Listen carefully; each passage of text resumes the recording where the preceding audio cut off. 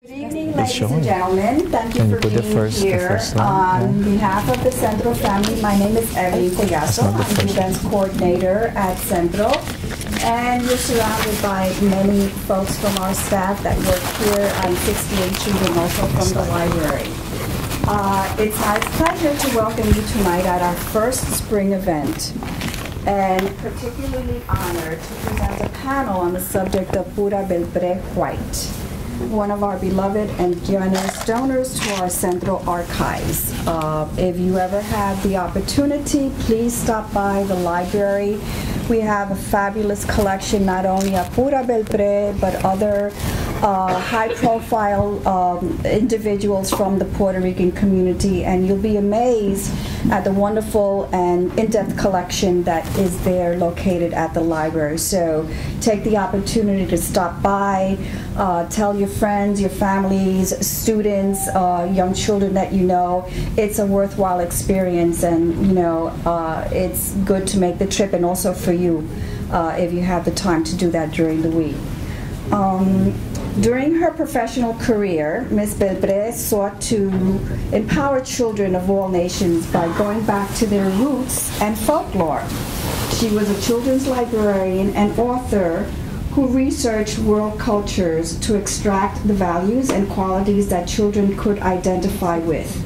And at this point, I am going to turn the floor over to our presenters this evening, Dr. Manuel Morán, Artistic Director of SEA, which is located in the Lower East Side and housed in the Clemente Soto Velez Cultural Center in the Lower East Side, 107 Suffolk Street.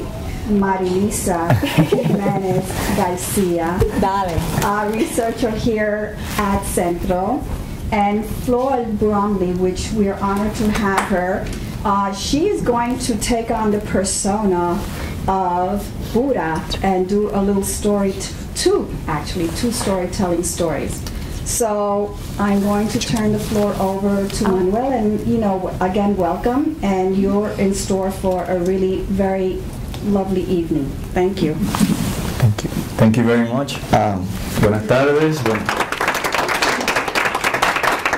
Thank you so much for inviting me and inviting Teatro SEA. We're the Society of the Educational Arts, the only Latino children's theater in the nation, actually. And we're located in the Lower East Side at the Clemente Soto Velez Cultural Center. Before I talk a little bit about the work we do, we're going to do a little presentation of a project that we call the Pura Belpré project, and it's a project that we're doing in the libraries and also in classrooms and different settings. And we have our wonderful actress Flor Bromley, and she's going to be doing a little part of the Pura Belpré project that we do with the kids. So I want everyone to become a kid now, okay? And bear with us, have fun, and enjoy the Pura Belpré project. All right. Hello. Hello. Hola. Hola. My name is Flor. Can you say hola, Flor? Hola, Flor. But my friends, why are you so far back? There's space over here so you can come and sit down to enjoy the puppet show. Because today, we're going to have a show.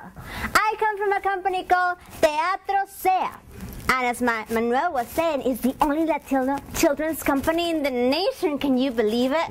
In Teatro SEA, we bring stories to life. And we bring bilingual stories because I am bilingual. I speak Spanish and I speak English. Who here speaks Spanish? Raise your hand. Who here speaks English? Raise your hand. Who here is bilingual? All right. I'm bilingual because I come from Peru. And Peru is a lovely town down in South America. And here I am, presenting a show for you. Well, in Teatro SEA, we bring stories to life with the use of puppets and music. Who likes puppets? Who likes music? All right, and today I'm here to present you a story about Pura Belpré. You say, who?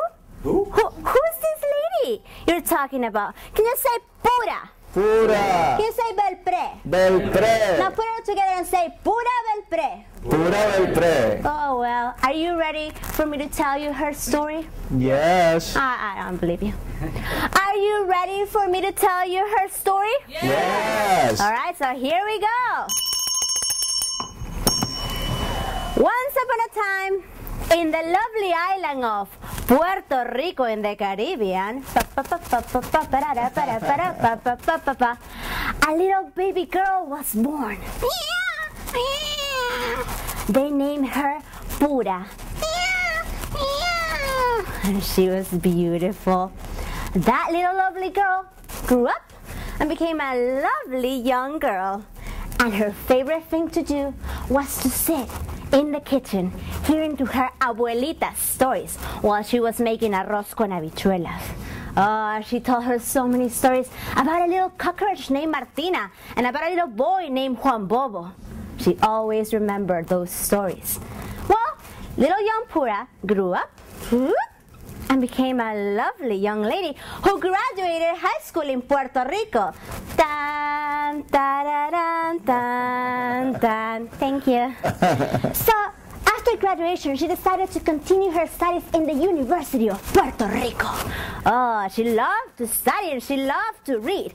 But when she wasn't in the university, her sister Elisa was getting married. Tan, tan, ta, tan, tan, tan, ta, tan. But not in Puerto Rico, in New York City. So, Pura and her whole family decided to come from Puerto Rico to Nueva York for the wedding. And when they arrived to Nueva York, ta, ta, ta, da, da, da, ta, ta, da, da. Pura was dazzled with the lights and the architecture and the amazing culture. And she decided that she was going to stay. Stay. Well, she needed a job, so she knew how to make dresses. She got a job in the garment industry making dresses. But she also loved to read. And one day when she went to the big library in Nueva York, she decided that, why not? She wanted to become a librarian. And she studied, and she became the first Puerto Rican librarian. ¡Qué honor! But one day, while she was in her library looking at some books, she realized that there were not books in Spanish for her to read to the young Spanish children that would come to her. And she said, no. So she decided that she was going to write some of the stories she remembered about little Cucarachita Martina and little Juan Bobo. Well, she became a published author, and then she started telling her stories in the libraries in front of so many beautiful children that were dazzled by her stories. And she also loved puppets. In fact, she loved three things the most: children, puppets, and books. But why am I telling you all this? You know what? She's coming, believe it or not, she's coming here today. She's coming here to tell you some of her stories. So we're going to call her out with a little chant. Repeat after me. Pura Belpré. Pura Belpré. Pura Belpré. Pura Belpré. Lover of children, puppets, and tales. Lover of children, puppets, and I tales. can hear you. Pura Belpré. Pura Belpré. Pura Belpré. Pura Belpré. Lover of children, puppets, and tales. Lover of children, puppets, and tales. Bring us your magic. Bring us your magic. Bring us your magic. Bring us your magic. And tell us your stories today. And tell us your stories today. Hello, everybody. Welcome. I am so happy to be in this place to tell you some of my stories. Oh, as you know, I love to tell stories and puppets. That's an old picture of me. We're going to put it away. All right, because here I have some beautiful stories and puppets to share with you. So, are you ready for me to tell you the first story? Yes. All right, this is called Pérez and Martina by me, Pura Belpré. Many years ago, in a little round balcony, there lived a Spanish cockroach named Martina. Martina was a beautiful cockroach with big black eyes and soft brown skin. And Martina was very proud of her descent. She was a very good housekeeper, and one day, while she was sweeping the floors, sweep, sweep, sweep, of her patio, sweep, sweep, sweep, she found a peseta. Ah! A peseta! A penny! Ah! She picked it up. What can I buy with it? There's so many things that I could do. What do you think I should buy with it? No, really, what do you think I should buy with it? Cookies. Cookies? Oh, no, I already ate many cookies. What? Candy. Oh, you're bad. No, I already ate candy. Dress? Well, maybe I have so many dresses. Oh, I know. I'm going to buy a box of powder, some makeup, maquillaje. And that's what she did. She put some makeup on her beautiful face, and she sat in her balcony. She said, I hope Raton Perez comes around. Well, she loved Raton Perez, but she hadn't told him yet. Well, Martina was wondering if Perez was going to show up. A lovely little character came. It wasn't Perez. It was a cat. Señor Gato. Meow, meow. Oh, Martina, she looks so lovely today. Oh, Martina, señorita Martina. Oh, hello, Señor Gato. ¿Cómo está? Bien, bien. Listen, I've been meaning to ask you something. Would you marry me? Oh, that's so unexpected. Let me see. How would you talk to me in the future? I would talk to you like this. Meow, meow, meow. Oh, that's a little, not so pleasant. Thank you, but I'm sorry. I can't marry you. No, thank you. Oh, okay. I'll go then. Señor Gato left with tears in his eyes. Don't worry, he's going to be okay.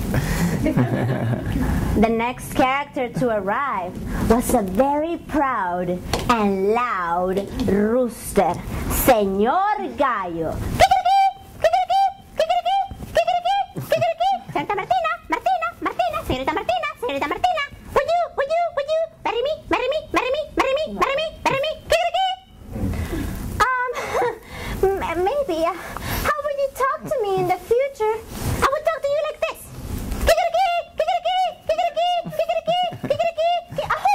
Oh, it's enough. That's too much. Thank you, but no, thank you. Goodbye. Okay, I'll be okay. It's okay. It's gonna be fine. Oh, Señor Gallo was a little destroyed. The next character to show up was a very shy, but very, very interesting duck, el Señor Pato. Quack, quack. Quack, quack. Señorita Martina, Señorita Martina, would you marry me? Oh, hi, Señor Pato. Wow, 3 proposals in a day. I don't know, how will you talk to me in the future? I will talk to you like this. Quack, quack. Quack, quack. Quack. Oh, that's a little boring. Thank you, but no, thank you. It's okay. Quack, quack. Quack, quack. I'm so sad. Quack, quack. He had a lot of emotions to express. Well then, next to Señorita Martina's house, in a little pond, there lived a cricket and a frog. And they were friends. Yeah. But they were also rivals. They both saw Martina and said, I'm going to ask her to marry me. No, I'm going to ask her to marry me. No, I'm going to ask her to marry me. I'm going to go first. No, I'm going to go. I'm going to go. No, I'm going to go. No, I'm going to go. Why are you talking to her? I'm going to go. Hey! Enough! Please leave me alone. You guys are fighting and I don't like it. Oh, okay. I'm sorry. I'm sorry. I'm so sorry. Oh no, she doesn't want me. No, I don't know. But we can still want to be friends. Yeah. Let's go. Oh, where was Pérez? Martina was asking. Well, Pérez soon arrived. He was back singing a wonderful song. De España un ratoncito soy, en una cueva vivo, por las tardes veo la puesta del sol, a veces veo al rey y a la reina pasar, I am a little mouse from sunny Spain, in royal mansion halls is my domain, sometimes I watch the sunset, and sometimes I see the king and the queen go by. Thank you. Hello, señorita Martina. Hello, señor Pérez. How are you today? I've been meaning to ask you a very important question. Yes? Would you marry me? Well, I have to be fair. Before I say anything, I have to ask you, how will you talk to me in the future? I would talk to you in the language of my forefathers, like this. Chui chui chui chui chui chui chui chui chui chui chui chui chui chui chui chui chui chui chui chui. That sounds like music. Yes, I'll marry you. Yay! And they were married. But our story does not end there. Oh, no. Like a good Spanish story has a second part. On Christmas time, Martina decided to make a special dish for Pérez. So, she was gonna cook something really good. Arroz con leche. So, she put some rice in it, and she put some milk in it, and she put some almonds in it, clavo de olor, some sugar, and she let it boil. I'm gonna go clean my patio. La la la la la la la. Oh. Well, Pérez came home, and Pérez loved arroz con leche. It smells delicious. Oh, my lovely Martina made my favorite dish. Oh, is that an almond there? Oh, I love almonds and I'm so hungry. Maybe if I can just grab it. I don't think anything's going to happen to me, right? No, nothing's going to happen to me if I just grab it. It's a little hot. I'm just going to, it looks so good. It's a little hot. I almost get it. I almost have it.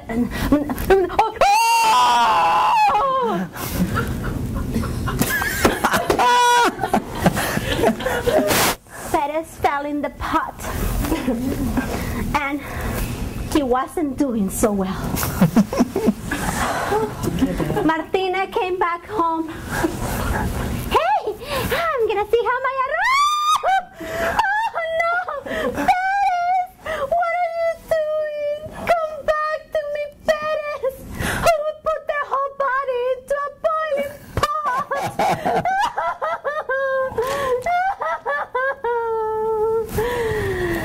So Martina put on a lovely mantilla on her lovely, beautiful head, took off a fan, took out her guitar, and started singing a song. El ratoncito Pérez se cayó en la olla y la cucarachita Martina lo canta y lo llora, lo canta y lo llora, lo canta y lo llora, lo canta y lo llora. She weeps and she cries, and to this day she still waits for her lost long love to come back to her. Y colorín colorado, este cuento se ha terminado. Gracias.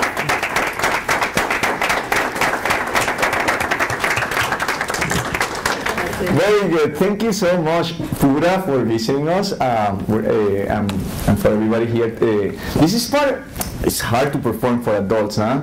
When you're doing a kids show. But she's doing great. She did great. She's gonna do another story later on.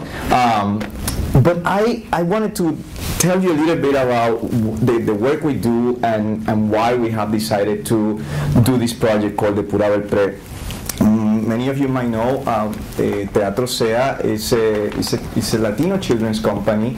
We've been in existence since 1985. I started the company in Puerto Rico. I was born and raised in Puerto Rico, and my hometown is Vega Baja in the north of Puerto Rico. And actually, I always start telling people about SEA, but I have to tell and share my story because in certain ways, basically what Pura was doing, she was actually touching many kids' lives when she was going to libraries and reading books and using puppets to talk and to share the stories from her beloved Puerto Rico. In my case, the first time that I saw theater was when I was in 3rd grade, back in my elementary school in Puerto Rico, in Vega Baja, the Jose Gualberto Padilla School. I was in 3rd grade. There was a theater company that was called La Compañía Teatral de Maestros, the teachers' theater company. The government had monies to create a theater companies with teachers, and they will put plays, and they will go to the island schools. To every day they have one. They visited 1 or 2 schools, and they will put performances for the students. It was the first time I ever saw a production. It was called La Plenópera del Empache, the Bellyache Opera, which is a play that now I do for schools. We do it in schools not only in Puerto Rico but also here in the United States. After the performance, the performance was full of music. They had live music, actors, singers, they had puppets, beautiful sets, costumes. I was mesmerized. I said, Mom, that's what I want to do cuando sea grande. And that's exactly what I became. I became an actor. I not only became an actor, I decided that I wanted to do children's theater and perform at schools like this company of teachers have done in my school. Then we created an organization. It was a community group in my hometown, and very soon, in few years, we became one of the leading children's theater companies in the island. Then we were not only performing in San Juan, but we were also performing throughout the island, especially in towns like Orocovis and Ciales, where usually many kids are not exposed to theater. We would go there and do performances with puppets, with music, put up shows. Then I decided to come to the States in 1991. I can't believe it's been that long, to go to school to continue my studies at NYU in a program that they have. It's called an educational theater program, and combine that with musical theater. And I decided to start researching and finding out about the community. Mis hermanos de acá. I really didn't know too much. I have family, I have relatives here, and I have visited New York prior to moving to New York, but it was a new experience for me. I wasn't really familiarized with the diaspora. Unfortunately, that's still a huge gap that we're trying to work. And I know Centro is part of the mission of Centro to try to close that gap between Puerto Ricans in the island and Puerto Ricans in the diaspora in the United States. So I decided to, all my research work in the university was related to my community and my people here. I realized and I found out that we didn't have, in the Mecca of the theater of the world, with so many Puerto Ricans and Latinos, there was no Latino children's theater. And I was surprised because that's actually something that in Latin America and in Puerto Rico, it was part of the integral development of children in school. Is part of the curriculum, and there were many different groups, but Teatro Pregones, Rodante, Repertorio Español, and some other groups, Don Quixote, there was a group called Don Quixote Children's Theater, but they would do sporadic performances for children. They were mostly performed for youth and high school students and young adults, but nobody really was working with the little ones. Like consistently, that's what because there were many different programs, I will say, but it wasn't really somebody specifically targeting that group all the time. And I saw a huge need, and I saw an opportunity as well to bring what I was doing with so much success in Puerto Rico to New York, and that's how SEA started in New York. In 1993, we became an organization here, and in 1995, we started performing at the schools. We put together some of the shows that we had brought from Puerto Rico here. We created new shows. And then after a performance, and I'm telling you all this because it's important, that's how I came across Pura. After a performance in a school in El Barrio, one teacher comes to me and she said, you're like the new Pura Belpré but with theater.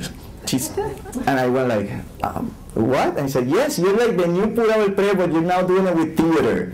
And I didn't know who Pura Belpré was, unfortunately. And she started telling me, you don't know who Pura Belpré was? And she started telling me, the first Puerto Rican librarian, the first Puerto Rican, and actually the first person who published bilingual children's books in the United States in the late 20s. And she told me her story, and I was mesmerized, and I'm very impressed with her story. And I decided to start finding out about this amazing Puerto Rican woman who had a pioneer, literally, who have done amazing things. And that's how I became, and how Sea became really involved with Pura Belpré. We decided to take some of her stories and put them on the main stage. We have done 3 performances. Other than this, we have 3 main stage productions, which I think if you can continue. Well, that's part of what we're doing in the libraries, and which is this. This is basically we're recreating what she used to do. Pura Belpré, until her last days, she will take a luggage like that full of puppets and books, and she will visit different libraries, and that's basically what we're doing with this production. It's a small setting production, it's only like for 25 to 30 kids, but they learn a little bit about her life and also about her different stories. We also in SEA decided that we wanted to do a homage to her, like an homenaje a Pura, and we put together, we have a festival called Body Mix, which is a festival that we do every year. This is going to be our 10th year doing the festival, and we have been collaborating with Centro since we started 10 years ago. And we decide that we're going to we do this during Puerto Rican Heritage Month, which is November. We do close to 30 events throughout the city, and we have roundtable discussions, we have a film series, we have theater, we have music, we have many different things that we do, and we always dedicate the festival to a historical figure. And that year, it was like 4 years ago, we decided, 4 years ago, we decided to dedicate the festival Body Mix to Pura Belpré.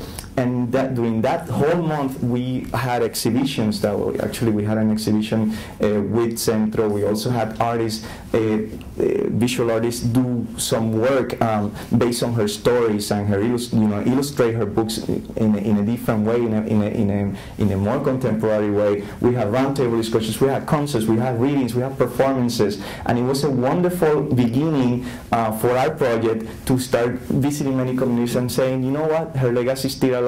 It is amazing. This woman is amazing. Look at the things that she's doing, and we decided to bring it to the festival. The other thing that we do, and I'm going to be very fast, is this is actually.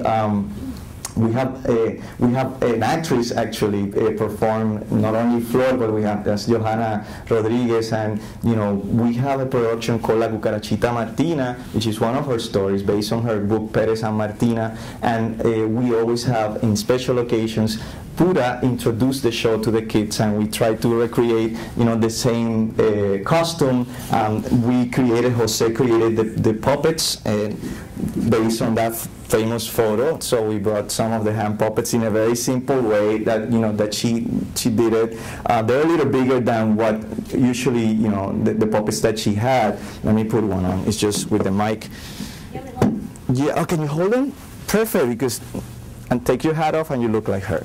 Very good. It's a good photo opportunity with Pura. And so the kids not only see the real Pura, because we have the picture of her, but we talk a little bit about her story, and and they can see the puppets that she created. And I know that many teachers become interested in her, in Pura, and then they start researching and talking to the kids about her. This is one of the things that we do to preserve her legacy and to continue honoring Pura Belpré. The next thing that we do is, we have some pictures of Martina. This is part of one of the performance of the exhibition that we had during that festival. We had artists that created masks and created sculptures based on the story of Martina, Pérez and Martina. And actually, I brought Martina. This is actually the puppet that we use in the show. It's a bunraku puppet. You can go ahead. In the show that we do, we have been performing the show for 10 years, and we have visited like how many schools? Like probably like 500 or 600 schools. We have done the performance in many different places, and we use puppets. And you can go ahead. Yeah, puppets, different kinds of puppets. This is our version of Pérez and Martina. Keep going. And it's a food production. We have traveled with this show to many places, not only to Puerto Rico, to Venezuela, to many states in the United States. And it's a way that we're not only sharing her most famous story, but also exposing the new generations to this wonderful woman and her legacy. Let's keep going. The next show that we have, the next story that we have rescued, and it's one of our favorite stories, one of my favorite stories, is Juan Bobo.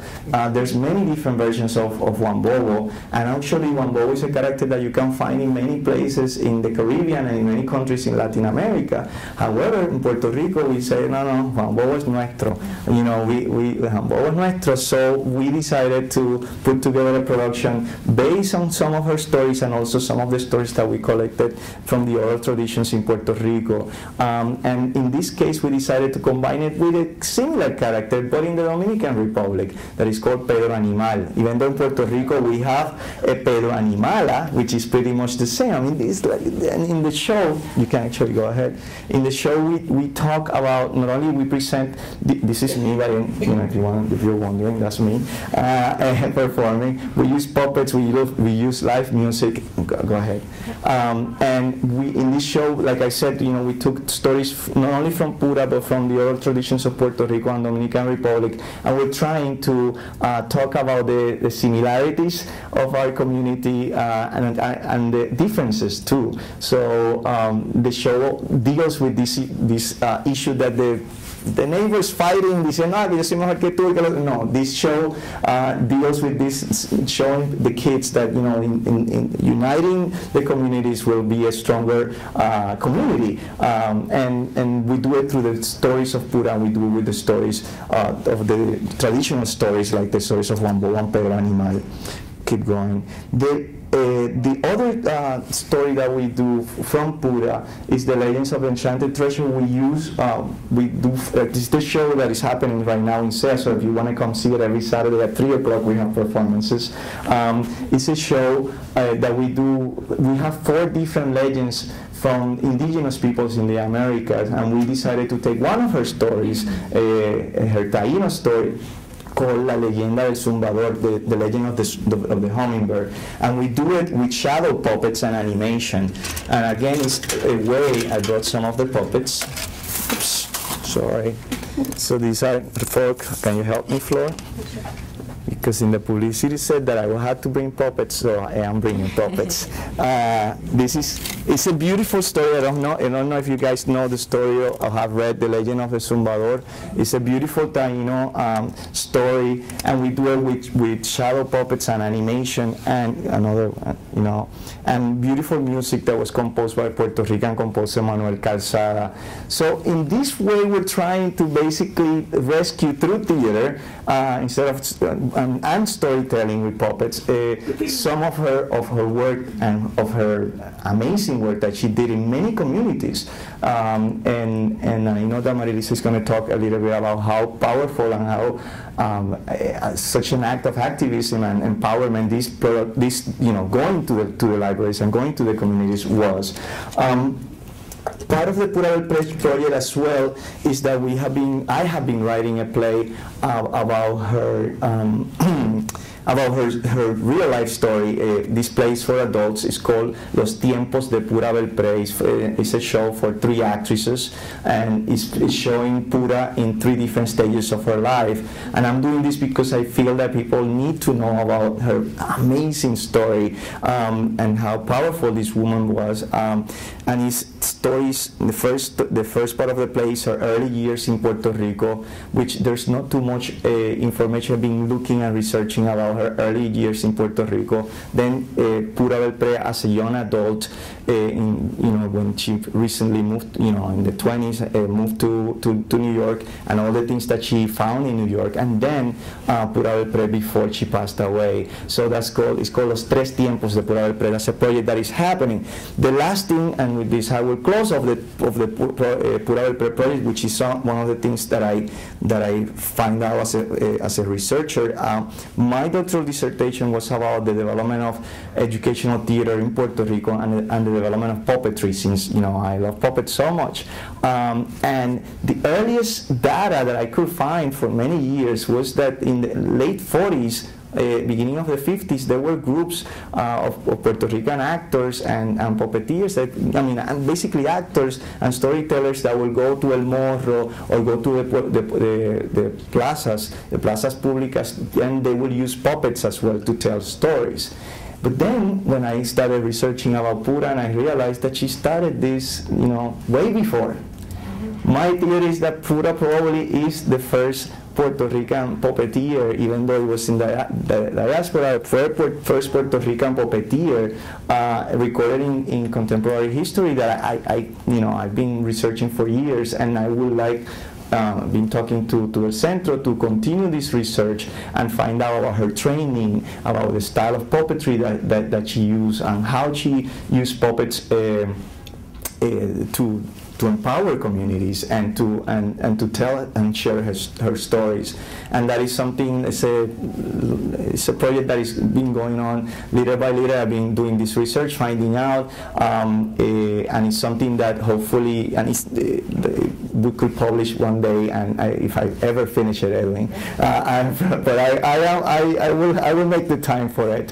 So this is some of the things that we are doing in Teatro Sea. We wanted to share this with you, and we'll let Marilisa talk, and then after that, then we'll talk a little bit more about the impact of these productions and what we're doing in the community. Thank you.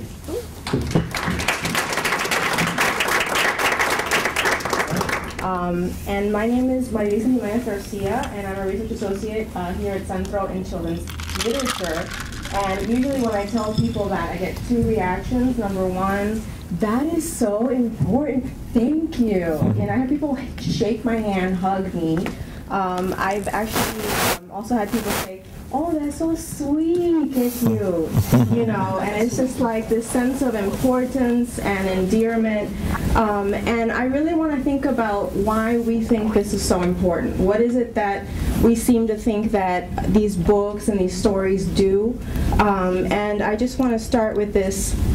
Recently in the headlines within the last year, actually 3 New York Times articles have talked about what's called the segregation of children's literature. And even recently, you had Christopher Dean Myers call it the apartheid of children's literature. Hillary Clinton held a press conference last February, or this February actually, last month, to talk about how Latinos need to read more to their children. And it just seems like something that's so pressing today. And I really want to say, when words like apartheid are used, and when a former Secretary of State calls attention to an issue, we need to see that the realm of the child is a highly politicized background within U.S. culture. Yet there is a lack of awareness within the Academy and society about the cultural role of children's material and performance culture in the United States, in the U.S.-Puerto Rico relationship, and in the Puerto Rican diaspora. Okay, so actually, did you know that some of the first literature published about Puerto Rico when the U.S. invaded Puerto Rico in 1898 was children's books. Okay, there's a history of newspapers, anthropological guides, and children's books. And this is actually one of the books published from the time. It's called Greater America, 1899, and it's sort of like a history, like who are these people? Why did we go there? What are we going to do? And explaining that to youth at the time. You know, I think it's interesting to think also that children's writers were some of the first people on the island after the encounter. And one of the overwhelming themes of these books during this time is that Puerto Ricans have no history. Okay, sort of like this is why it was so easy. And Pura Belpré may have encountered some of these books when she went to the New York Public Library. We're always talking about how she saw these shelves and she saw no stories of Puerto Rico. Well, she may have seen some of these, but no stories representing sort of the original folklore of the culture. And the reason that cultures fight for representation on the children's bookshelf is because children's books are a tool in empire building. However, what's interesting about Pura, which is something we're talking about today, is this idea of performance. So the importance of books and the importance of understanding and to an extent usurping the systems outside the book, precisely because access to the literary establishment is difficult for marginalized groups. Okay, so this role of storyteller is something I want to emphasize too, because there's plenty of children's authors, not all of them are storytellers. Okay, what does it really mean to be a storyteller? And I'm drawing here from a theory by Walter Benjamin. You know, the storyteller is a role outside and inside the literature, outside the book and inside the book. And it really gives us a way of looking at literature as sort of like just a script. Okay, we can sort of add to it, but we're not necessarily held to the what's in the book. Robin Bernstein recently talks about this theory of the archive of repertoires, and I want to think about that in terms of how we see Pura. And even here at the Central Library, when we pick out, you know, I don't know how many of you have gone there, but we take the books and we look at her scripts and all these things, we're really looking at a history of repertoires and things that were performed and meant to be performed. So, and were meant to be embodied as well. Children actually acted out some of these plays, and they embodied, you know, Pérez and Martina. They embodied a lot of the characters that she has, like the Taíno, the Jíbaro. So it wasn't just a matter of telling the story, it was retelling the story and acting out the story and going into libraries and going into schools as many times as possible. So she had a way of sort of upholding books, but at the same time saying, you know what, books are not enough. We need these other practices.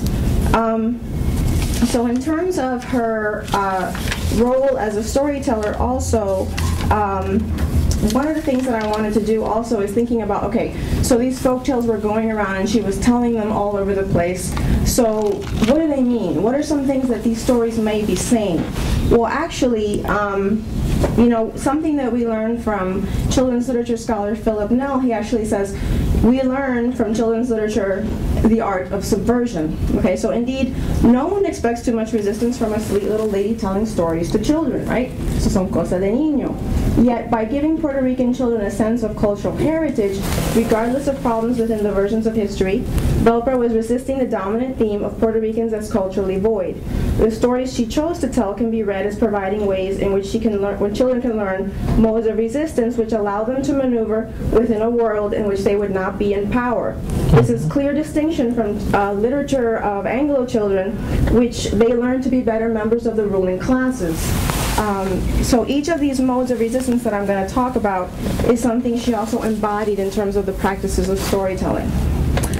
Okay, so this is what you do if you live in a land and you're not in power, okay? Folktales by Pura Belpré seem to give us these modes of resistance. Number one, you can outsmart the systems around you. Okay, and this is something that we see when Belpré lit the candle the first time in the New York Public Library in the 1920s. She lit the candle without having a book. This is important for us to think about because at the time the New York Public Library had a policy that was if you don't have a published book, you cannot tell a story, okay? So she manages to convince them to tell her stories, light this candle, and be able to tell her stories with just a manuscript version of Pérez and Martina, so no publication at the time. You know, and this ritual meant that they would light this candle, and at the end, children would blow out the candle and say a wish, okay? So at the end of the tale, children were invited to wish and blow out the candle. This ritual signified that children, to an extent, made a wish for the future on the notion that they had a past.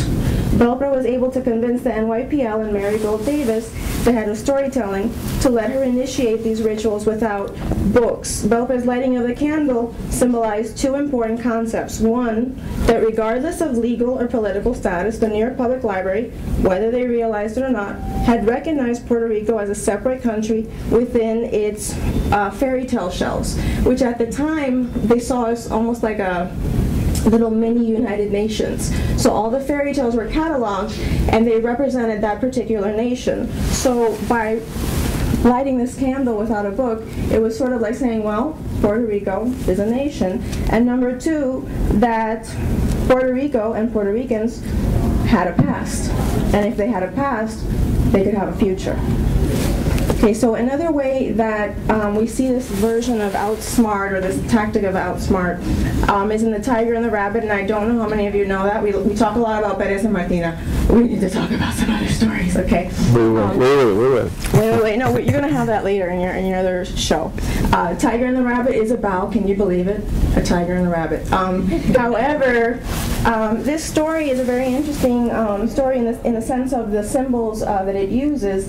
In Latin American folklore, many times, powerful characters or oppressive characters are represented by some kind of big cat, okay? A tiger, a lion, big cat, okay? So here you have the tiger, who represents an oppressive, powerful figure, and it's interesting because he is in the land with those he oppresses, okay? So it's a very sort of close dynamic that we have here between the oppressor and those who are oppressed. They are so together that they're almost friends. It's like they get along. It's almost like, you know, we love each other, but we hate each other. You know, we're just stuck together and we don't know what to do. And the tiger may be big and powerful, but he happens to be very dumb. And the islander realizes this, and he also has more experience with the land and is able to trick the tiger into using his own power to be able to actually ward off some of the other little animals who are also trying to kill the rabbit, okay? So the rabbit sort of makes a difference between, or makes a choice between, well, do I go with this guy who's trying to eat me and he's bigger than me, or should I use his power to ward off those other challenges that are close to me here from some of the other animals.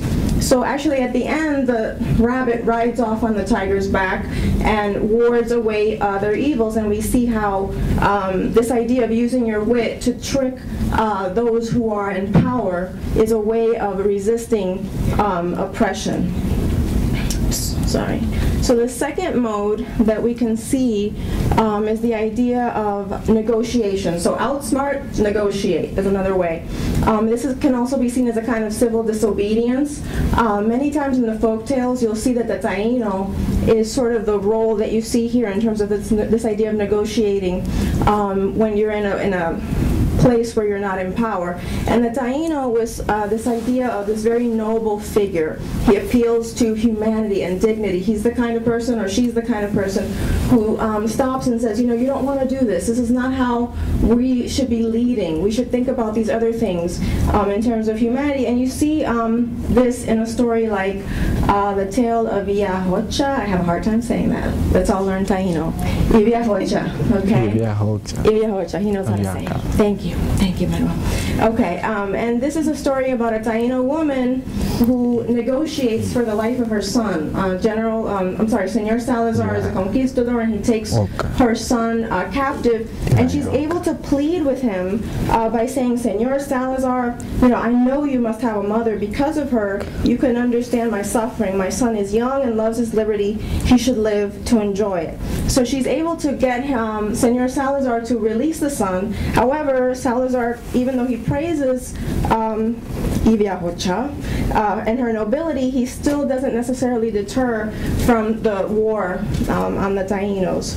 And so we learn this idea of negotiation. From the Taino, we also get a sense of what I see as the third mode, which is preserve or persevere. Okay, the stories that had to be preserved for Belpré were those that would be for the Puerto Rican child, what she calls the Puerto Rican child in this new land.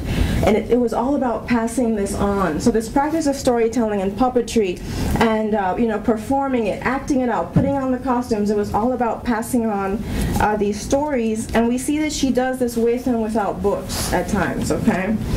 This was a deeply nationalist project, a nation-building project. She talks about how she believed that the folklore would connect the child in this land with the collective psychology, what she called the collective psychology of the child on the island. So a way of uniting those two children that she saw in terms of Puerto Rican sort of cultural nationhood. Another thing that's interesting about the Taino, which at first when I thought about it, I'm like, that seems kind of passive, but it's really kind of an interesting way of resisting. The Taino often is pictured in the folk tales as sort of like this enduring presence that's still in the land, okay? So the rocks that are there in Puerto Rico today, those are Tainos that were turned into rocks by a witch. Or, for example, I have a picture here of the legend of I think the royal palm, and this is Milamaki. And Milamaki was running from a conquistador, and he didn't know what to do, so he turned himself into a tree. And that tree is still there to this day. And she would emphasize that in the stories. It's like, if you go there today, you'll still see this tree. You'll still see those rocks. And the stone dog is about a story, it's a story where a dog who is so faithful just waits for his master, and he turns into a rock, and that rock is still there to this day. And actually, in Once in Puerto Rico, in the beginning, Belpré emphasizes in the introduction that she was in Puerto Rico one day, and she still saw that stone dog. It is still there to this day. Okay, this idea of silent resistance. So, these markers are still there. We just have to know what they mean. If we have that cultural typology, we'll know what it means. So this persistent resistance that demands justice is also in the Taino. And this is the last thing I want to talk about, and it's this idea again about persevere, preserve. And she wanted to be remembered as a Puerto Rican Johnny Appleseed. And I remember the first time I heard that, I thought that was so strange. I'm like, really, Johnny Appleseed? That's such an American symbol, right? Because what did Johnny Appleseed do? That's a question for you guys. What did Johnny Appleseed do? Come on, All right, so you knew that. Johnny Appleseed planted apple trees all over the United States, and the legend has it, if we look today, right, those trees are still there to this day, even if we don't really know that Johnny Appleseed, maybe he did, maybe he didn't. If you think about it, this definition of diaspora is actually, what is it? Scattering seed. That's what a diaspora is. So if you think about her, sort of this idea that she's telling us that she scattered these seeds and these stories, and that legacy could still be here to this day, okay, if we look around. Something I want to think about a little bit is the problems maybe with Belpré's folklore, even though I love her and she's my icon and everything, but we need to think about, this idea, and this goes back to the headlines today, how can children see themselves in literature? How can they see themselves in theater? And, we need to be very careful with that, because there may be children that don't identify with Pérez and Martina today. And that's why I think it's so interesting that what Manuel is doing is sort of making it more relevant to maybe the landscape that they identify with today, which may not be the island, right? And this idea of subjective, she didn't really show stories about children in the urban center, or many protagonists. There's not very many protagonists that Belpré wrote about that were actually children. They're mostly animal fables or these characters from the past. So thinking about how we can have new cultures of the diaspora around the United States.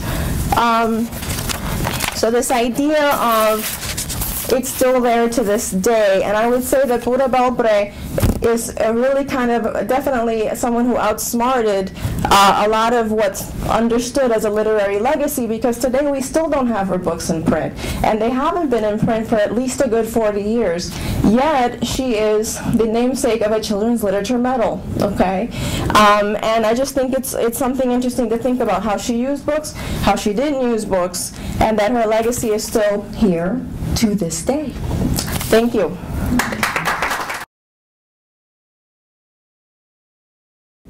Pura Belpré.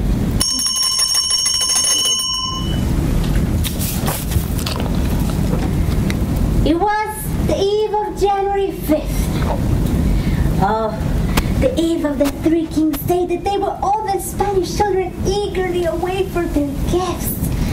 And in the sumptuous palace in the Orient where the Three Kings Magi lived, it reigned excitement and confusion.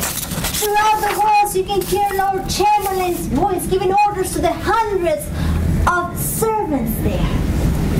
But it wasn't all happy. In the stable, the horses were outraged.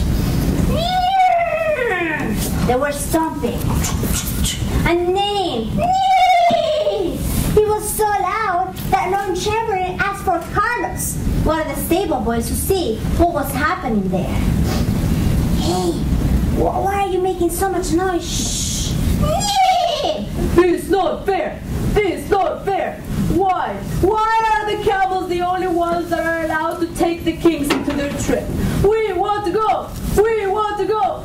No, listen. You can't go. It's always been like this for years and years. I'm sorry. Be quiet. The horses were filled with jealousy and envy. Well, that afternoon the kings hopped on their camels and went on their trip.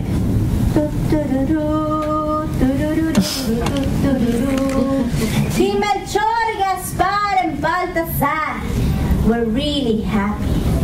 Suddenly, night fell. It's a very dark and somber night indeed. Don't worry, said King Gaspar.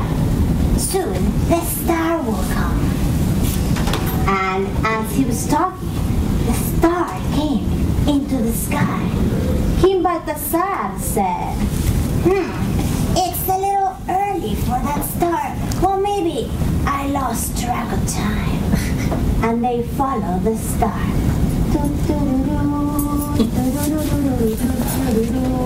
Well, my friends, the star took them all the way into their palace. Hey, how are we back into the palace? That cannot be. Oh no, we travel in circles. But we follow the star. We follow the star. That was not a star. Oh, who said that? Who said that? It's me. A little beetle came from behind a camel's ear. See, I've been meaning to tell you all this time that horses did a trick on you. What do you mean? Well, the horses were so filled with jealousy and envy that afternoon they called on the firefly. Firefly! Luciérnaga! Firefly! Yes? Firefly, we need your help. You shine just like a star. Maybe you can trick the kings, and he will follow a bunch of you and think it's a star, and then they will blame it on the camels, and then we will be able to go on the trip. Oh, that sounds so mean and evil. I'll do it.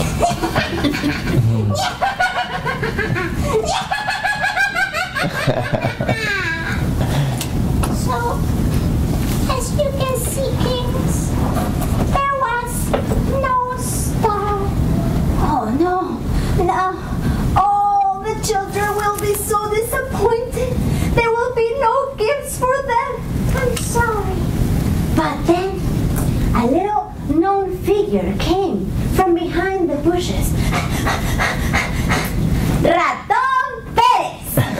Hey, Rato Pérez, how are you? Kings! I finally was able to catch you.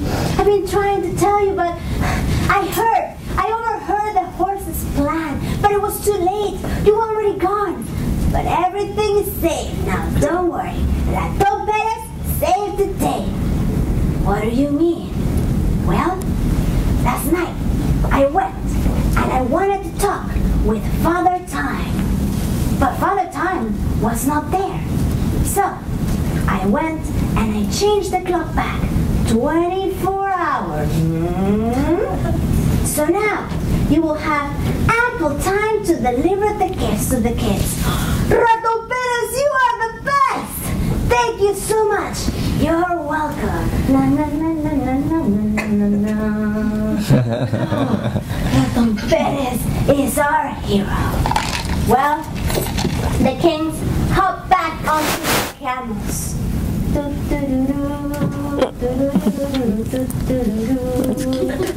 And when night fell, they saw the brightest star they could ever see. That's it. That is the star. That is the star that we saw centuries ago into our way to Bethlehem. That's our star.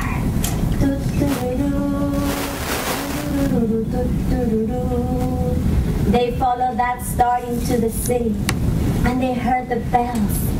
The next morning, all the children woke up and found underneath each bed, inside each shoe, a gift from the three magi, unaware of all the hardships they went through while keeping their faith and their tradition. Y colorín colorado, este cuento se ha acabado. Gracias.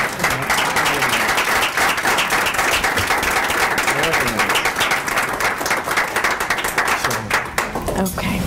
So now we have time to answer questions. Flor, Marilisa, myself. So if people have questions regarding all the things that we've been talking about here, so it's the time. Ay, y se me olvidó señales de Juan Bobo. I'm gonna have to bring Juan Bobo out too. Oh my gosh. Okay. Well, Pura's gonna say goodbye. Pura's gonna say goodbye. Okay.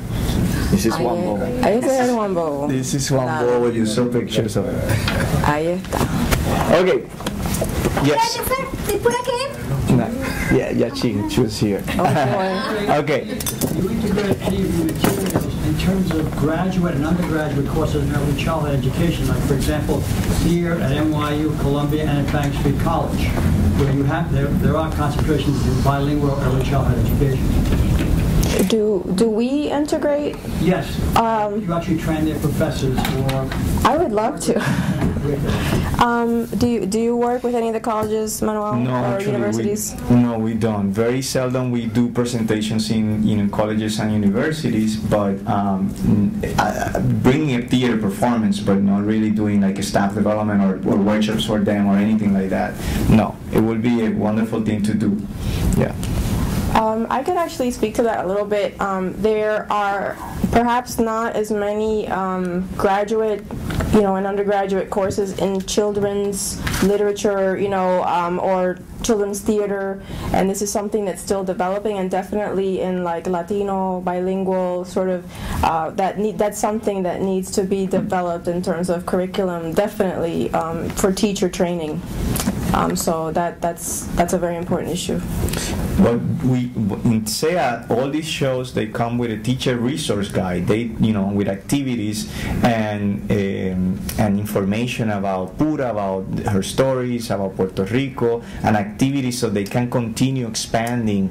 But that's when we go to schools, and usually are elementary and junior high schools, and we are actually putting together with El Centro some of the materials that we're going to be bringing to the libraries and to the parents, and so they can continue expanding on the experience that the kids have when we perform. It certainly has implications for the guidance counselors, the social workers, and the school psychologists who are working with pre-K through 2. That's right. Absolutely.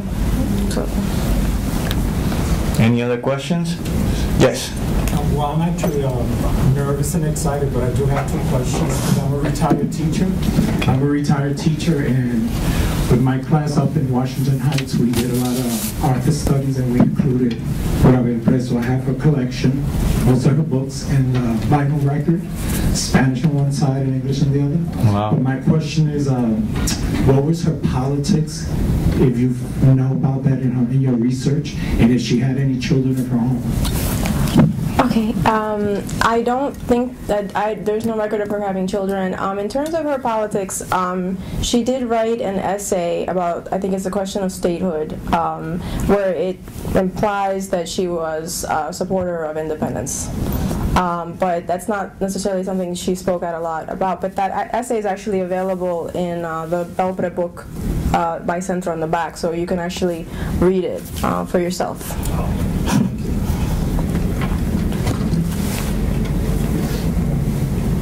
There were other questions. Yeah. Hi, I just want to thank you for your research and your passion.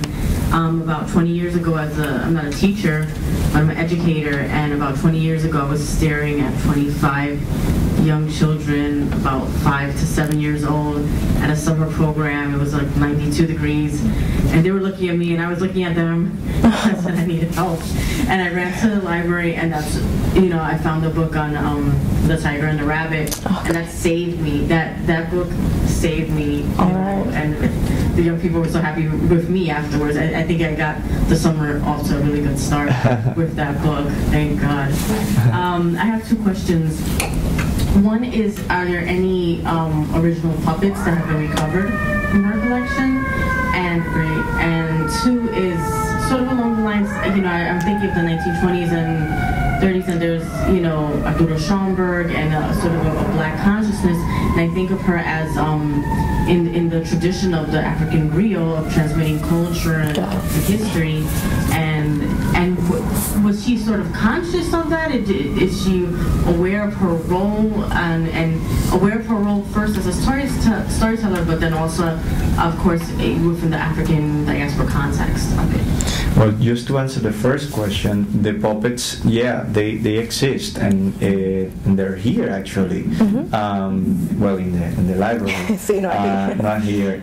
I was able to see some of them, and in the documentary that Centro is selling as well, in that Centro produced, I was asked to look at them and to make a comment about the puppets. Usually, they're not in great state, but you can still see the work she did, because apparently she was the one who built the puppets as well, and she saw the costumes and everything.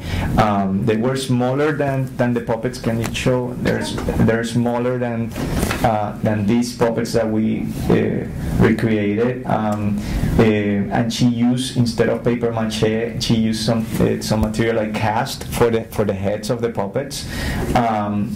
We use paper mache here because it's lighter, and I do remember, like 2 years ago or 3 years ago, El Museo del Barrio also had an exhibition, and they had two of, I think it was Martina with her widow costume. So the puppets do exist, and it will be one of my ideas is eventually to try to reproduce all of them the way that she did it. The ones that Flor used in the performance here, there's basically our own interpretation, modern interpretation of her characters, and they were all these puppets, and the ones that I show you in the pictures, they are made by Jose Lopez, who's our puppet master. He lives in Bayamón, Puerto Rico. All our puppets are done in Puerto Rico, actually. We have a studio there. And Jose is a wonderful puppeteer, and he's also very interested in recreating things from the past, especially Pura's puppets. You can answer the second. Right. I don't know if I remember the whole question, but I think you spoke about the sort of Afro-Caribbean consciousness, right? This idea of oral storytelling. I think Victoria Nunez wrote a great article about Belpré and sort of the contrast between Belpré and Schomburg, and we know that she worked at the New York Public Library at the same time at the 135th Street, which is today the Schomburg Center for Black Culture. And Belpré and Schomburg are really interesting figures because, as we know, they both have Afro-Boricua heritage. What's interesting too, I wrote an article that's coming out in the Central Journal where I talk about the, Belpré and Schomburg being really interested also in gathering artifacts and creating an archive to show that there is this heritage, this rich heritage of African, heritage, whereas Belpré decides to, create an archive of sorts, but through this sort of archive of repertoires, which is something I spoke about today. So you see these similarities in terms of trying to refute this idea of there's no culture, and that sense of demeaning these cultures. And I think that someone like Victoria Nunez's article, and then the article that I wrote out will talk about that. In terms of her consciousness, I think Afro-Caribbean Boricua is something that we are talking about more now than maybe people were at the time. But she's certainly, in her folktales, she represents African heritage, which is interesting for her to do, and also Taino heritage. So she has these alternate stories in there, along with the Spanish folklore. Yeah, I will add that she also uses European expressions, and like the whole thing about the peseta, Alicia Martina, the peseta, the son. She refers to the king and the queen of Spain. I mean, so I think she was pretty inclusive of the three. Traditionally we're like that's how we have been taught that we are a combination of these three cultures in Puerto Rico. So I think she was pretty inclusive in her stories, trying to represent or to take from the three, the European, the Taino, indigenous, and the African culture. Yes. Any other questions? Yeah, I was just going to ask, because Marilisa, you mentioned how relevant are her figures today. Mm-hmm. So I was going to ask you,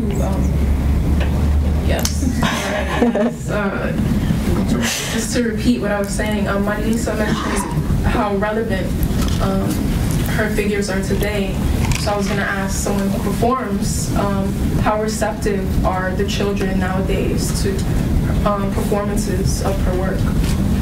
Very receptive. I mean, I come from Peru, where I used to do storytelling there with the Ministry of Education and other companies and storytelling shows. I never heard of Pura Belpré. When I came here, I got booked into doing a show about her, and then this project came also along. And so I feel like all the connections with Pura and me, it's fantastic. I love it. I feel very honored. But when I go to libraries, the children, the art of storytelling is so old. So the children, even if I don't have props, because sometimes I do that, just myself and the voices, they find it very receptive. This work particularly and the stories, I think that they get very connected because they're stories that either maybe they've heard, Pucaratita Martina I heard when I was a little girl, and the animals and all the stuff, they do identify with it. I believe when they get married, they all go, ew, which is so cute, but they understand that. They understand the proposal, the moment, the love, and we were very scared of doing the burn mouths. It because it was scary for us. We were like, should we put it, should we not? And then Manuel decided that yes, we should, because that's the way the story was made, and it teaches the kids something. I mean, it teaches that not all stories have a happy ending, but you have to take on it, and that's part of life and all those things. We don't touch on it, but the children get it. And we finish the story and happy ending, like Orange Corazón, cuando se acabó, they never ask about it. They take it, they understand it, and I think that's the message of it, and they're very receptive with it. They have never been like, oh no, they've never been crying or anything, because I think that they're used to that in cartoons and stuff like that. I think that's why it's very receptive. Okay. Very good. Any other questions? Comments? Yes, right here. I just want to thank you for continuing this tradition. This is something that is so much in need right now. I've been working for the New York Public Library since 1979, and I met Pura after she had retired, and she moved me to become a librarian. And so I'm really proud to see that that this is continuing, that her legacy is continuing. And as we retire, I hope that as retirees, that we can fund and support and even participate in making sure that this continues. For not just Puerto Rican children, but for all children, no matter where they're from, because I think all children from all over the world can relate to these stories and are hungry for these stories. So thank you. Thank you. Thank you. There's one here. Evelyn, over here. Aki. Oh boy. How you doing? Thank you very much for this one. Thank you very much for the presentation. I appreciate it. Thank you very much for the presentation. I very much appreciate it. Okay. I was just wondering if you could elaborate a little more on Juan Bobo being, nuestro. Okay. He belongs to us. He belongs to us. Now, Juan Bobo, the majority of the books that I find, there's actually like 7 to 10 books that I found in Puerto Rico, and here, Juan Bobo have always been published as a Puerto Rican character. There are many different Juan Bobos. I mean, there's a lot of theories that the Bobos comes from, India, and then, there's like different, the whole idea of the Bobo, and it's actually in our teacher resource guide, we talk about the background of this character and how we can find this character all over Latin America, especially in the Caribbean. But I really think that the whole idea of Juan Bobo being simple and innocent is also, but at the same time smart, without knowing that he's that smart. Because if you see the majority of the story, that he thinks he's doing something right, and at the end of the day, maybe it was wrong, but it comes out right. And it's basically kind of like a homage to El Jíbaro Puertorriqueño, who was pretty smart, but he was simple, hard worker, and he had his own ways to get things done, and so I think that the figure of Juan Bobo identifies a lot with El Jíbaro Puertorriqueño, and that's why we have embraced it, and we have we laugh at the wit or the silly wit of Juan Bobo. So I know that in Dominican Republic, while I was doing my research, Juan Bobo is also pretty famous, but it's never by himself. It's always with Pedro Animal.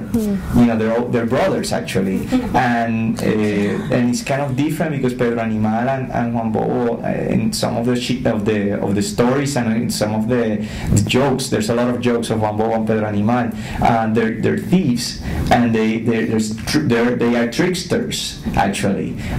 So it's very different, how we see the character of Juan Bobo in Puerto Rico and in Dominican Republic.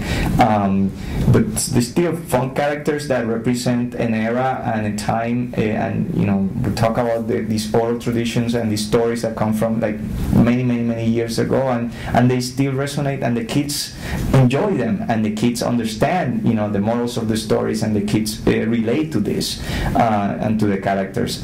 So yeah, we say that we have claimed him, and I think he belongs to us. Yes. I just wanted to let people know, if anyone wants to see the books, the original books, that the Bronx Library Center, the Heritage Center, the room of the collection, there are the books there. We do have copies of Boté, Pérez and Martina in English and in Spanish. So if you're interested in bringing your children or students, you can come and see and hold the books and read the books there on the 4th floor of the Bronx Library Center. And you're all welcome to come. And I know there has been some issues about, rights and things like that. That's why some of the books have not been able to be republished. We in Teatro Sea, knowing that that there's a situation, we have created our own versions of some of our stories, and we have actually a collection of 13 books, bilingual books, with our shows that we're hoping to publish by next year, including La Cucarachita Martina and Juan Bobo. But these are really our own version, but that we're trying to follow her tradition. I know that Centro has been looking to publish, and you can probably talk a little bit about that, no? Maybe a little bit. Yes, go ahead. We had a conversation the other day about that. That I think this is something to think about, because it's these books are out of print, right? We can go to the libraries and get them, but you take them out. I think what's interesting about Belpré is this idea that she's on the medal for best children's literature, but we can't get her books, and at the same time she also has this heritage outside of books, which we can see continues. But I think that also speaks to the fact that what we're talking about here is more than just books, right? This idea that it takes someone to write a book, it takes someone else to think about it, to teach it, it takes someone else to act it out, and that perhaps dramatic play and these sorts of things, or storytelling, are not necessarily things that we emphasize when we think about problems like, what are we going to do if we're not representing minorities in children's literature? I like to use the word children's culture, because I think it's more inclusive of really what children are reading and looking at in terms of materials. But I think there's something to be said here about bringing these books back into print, although I know it's a complicated issue, but perhaps there's something that can be done about it. Just to clarify, some of the original work that Pura had published, we published in the Lisa. That's right. The Lisa book that is for sale here. Right. And also we reproduced some of her short stories in the book. Yes. So even though the other ones are of print, we got permission to reproduce some of them. Right. And Centro also has a copy of all the books. But we're referring maybe as children's books with illustrations and all that. Having said that, what is true for Juan Bobo is also true for Cucarachita. It's a folklore story. There are many versions from Spain through all Latin America. Yes. The same story. Yes. This is her version, but there is nothing that says that whatever you reproduce through your theater is as valid a story as what she did. So even though we may not have in print all her original publications, we do have reprints some of the work in our book, plus your version of Cucarachita is as valid as her. That's right. And I think it's better because her ending is a little bit dark for my taste, and I think your ending is a bit more uplifting. We actually have two different versions, and in the main stage production. Yes, in the main production, we changed the story. The storyteller says, well, even though the original story says that Martina widow, in our story, her love flourish and they live happily ever after. We changed that a little bit, but not in this version. We wanted to be fair to what she wrote. That's right. That's right.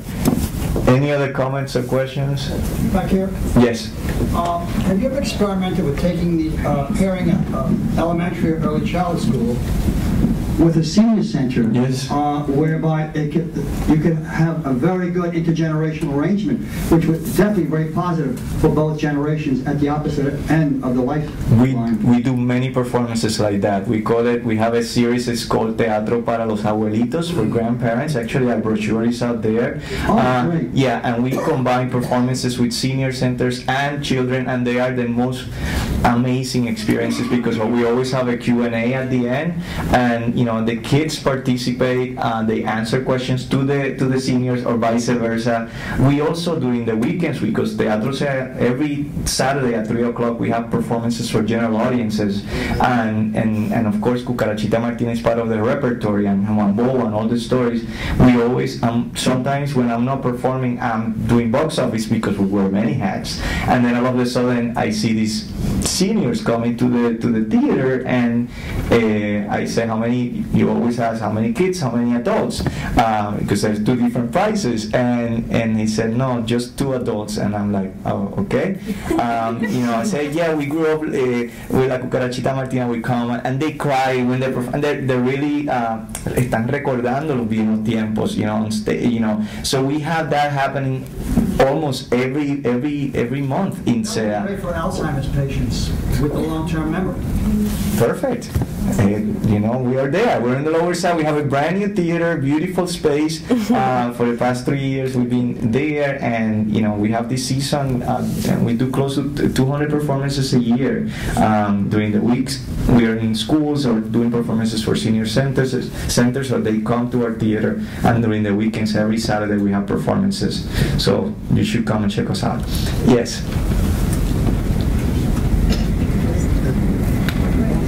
Be nice and loud. Dr. Jimenez, you were talking about the process of her sitting down and counting the stories. Can you talk about, first of all, the sort of ritualistic nature of the lighting of the candle? Can you maybe explain that further? Yeah. And then also, how was it that, was it that the New York Public Library just let her continue telling these stories despite its sort of subversive kind of nature? Did they ever raise questions about that? Okay. The candle lighting is something that the New York Public Library used to do. It was part of their storytelling ritual, so it's not something that she generated. It's actually something that they did, and so when we see it here today, it's really like a recreation of that. The first time that she told stories, Puerto Rican folk lore, at the New York Public Library, she did not have a published book. She had a manuscript of Pérez and Martina, and we know that she was the first one to write in English Puerto Rican folklore. So that was the first time, but after that, once she had her books, she would tell them, the same way that all the other storytellers would tell them. It was really just this first time that she did it, but I think there's value in the fact that she did this without a published work with manuscript. So it's something that they sort of let her do, but I don't think that necessarily saw it as subversive, but I'm obviously reading more into the symbolism of the candle being lit and the fact that they were recognizing it as part of heritage of national folklore, which is what the folk tales and the fairy tales at the time represented on the bookshelves at the New York Public Library. I don't know if you had another question after that? Right here. Again. Hello there. I was just wondering what kind of conversations, if any, have you had with Lisa Sanchez-Gonzalez, the author of the stories I read to the children? I have, when I was a graduate student, I wrote to Lisa Sanchez-Gonzalez because I am indebted to her. I think a lot of us who do Puerto Rican literature, period, are indebted to Boricua literature, which is it's the first, but it's one of the best studies of Puerto Rican literature that I've ever seen. So I wrote to her, and I also have received messages from her. I actually reviewed the stories I read for the children for Latino Studies Journal. And she cites one of my articles in the book. So I'm able here, and I think a lot of us here are able today to just talk about Belpré because of these people like Lisa Sanchez-Gonzalez who paved the way, Julio Hernandez Delgado, Victoria Nunez. But I think Belpré scholarship really has a lot of room still to grow. But yeah, I've never actually met her though. I have. Okay. Yeah, and she's fantastic, and I will urge everybody to buy that book. It's fantastic. Absolutely. It's really great. It gives you a historical background on her life, and then you read the stories that we probably know, but you can read stories that were not published until now, and then also wonderful essays that she wrote about bilingual education, storytelling. It's really an amazing book, and I congratulate the Centro for publishing that amazing book. So I think they're selling it, and also the documentary is very good as well. well. It's really a wonderful documentary. So if you're interested in learning and going in depth with about Pura's work, those two are great resources for your research and to learn more about her work. Any other comment, question? Yes. I have a question. Yes. Pura as librarian, not a storyteller. Okay. I'm really interested in the work that you did to actually curate Spanish language collection, books as objects for the children to look at. If you could talk a little about that. I mean, we know, in terms of the work that she did for Spanish, librarianship, I mean, it's really, a pioneer there for sure. Especially with the New York Public Library, she wrote, I think, the first bibliography of Spanish language materials, which I think there's actually a copy of that at the Centro archives. And I think some people are actually still using that within librarianship. So, I have to say I don't maybe emphasize her as much as maybe other scholars perhaps should. Just kidding. Definitely also we have a lot of translations by Pura Belpré. She translated a lot of children's books. And if you look at those are also an interesting way of looking at her storytelling, because there's one that's Little Bear by Maurice Sendak, which is a real children's classic, traditional children's classic, and she writes Osito, and it's the same illustrations by Maurice Sendak, but it's Pura Belpré's version or translation of it. So there's lots of areas here to think about in terms of further scholarship that needs to be done.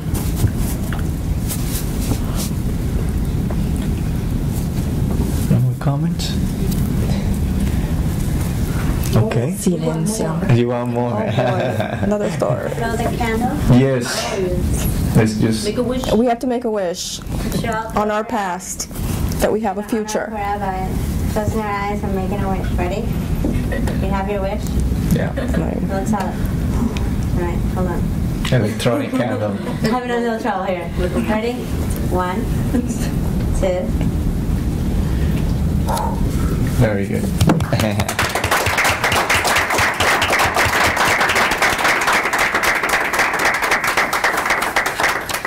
I want to thank everybody for being here tonight, especially our 3 wonderful guests, Doctors Manuel Morán and Marilisa Jiménez-García and Flor Bromley. Very beautiful. This has been a very inspiring, informative, and very theatrical evening.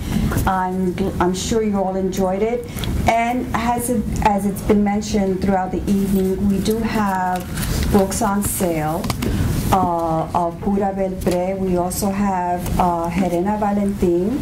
We have calendars that talk about our events in the next coming season, the next coming months, as well as a beautiful display of the Pura Belpré posters in the back. That they're beautiful. Their illustrations are just lovely. So please take a moment to look at them. It was a labor of love that this was done with, and enjoy, and thank you again for coming.